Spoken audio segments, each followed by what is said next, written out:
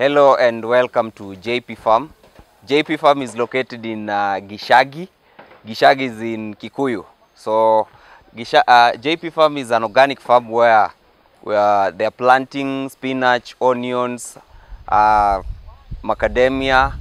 They have the vertical garden, this structure. So today we are taking an adventure in the garden to just try and understand how they do it, how the structure is built, how it's planted, how it's maintained until the time of harvesting.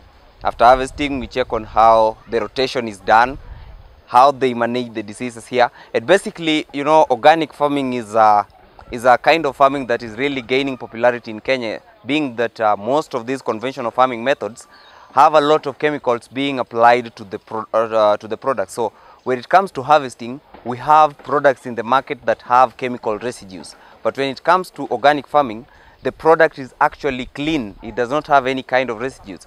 And as we move on, you'll also realize that it's very easy to kind of make your own organic nutrients that you use for the farm, so that you ensure that what you have is very clean and very good for the market. We would encourage you to visit JP Farm, have some knowledge, have an adventure around, and maybe have a contract with them to help you build up a structure that will help you produce vegetables very, very conveniently.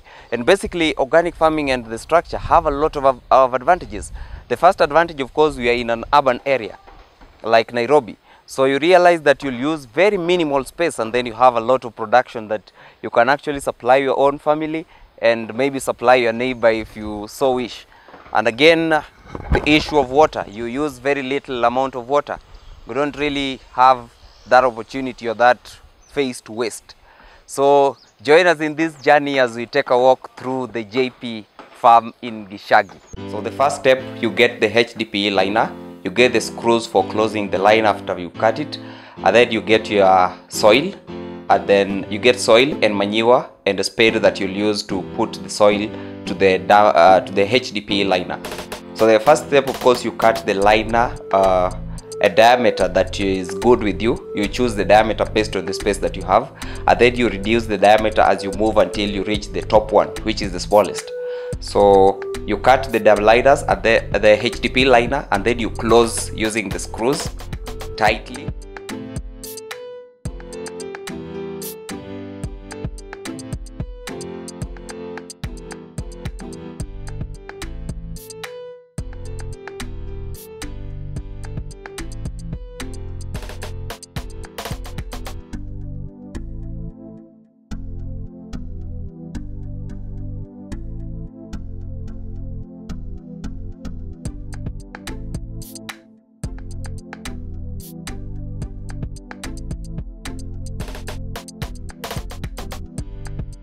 After closing, you put it down on the ground, and then you add soil.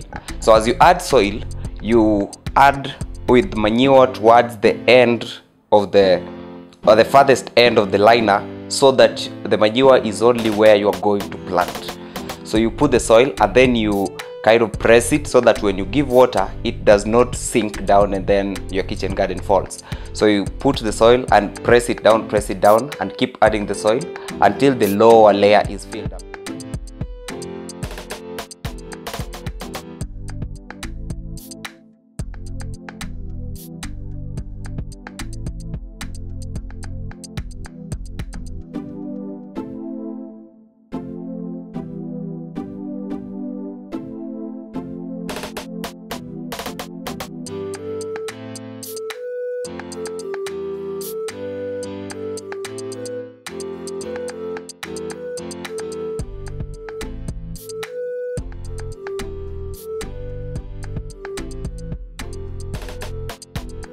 Once the lower layer is filled up, you use sticks. You put sticks across around the first structure, the same size as the size of the next liner that you're going to put, and then you put the liner around it so that the sticks are supporting it, so that it doesn't fall back or leave an even space around your structure. So after you put the structure, you add soil again. You put manure towards the end, so that it's only right at the space where you're going to plant.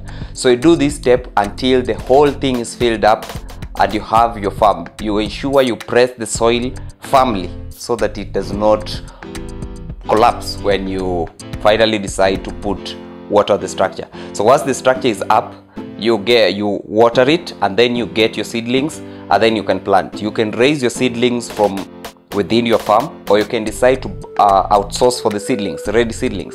You make sure that the seedlings are brought either very early in the morning or very late in the evening, so that you reduce the effect of transplant shock when you transplant them. When you transplant in the morning, it's good. You give enough water, it's good. You transplant in the evening, you give enough water, it's also good. But transplanting during the day could be dangerous because the transplant shock can be very, very harsh for the plants.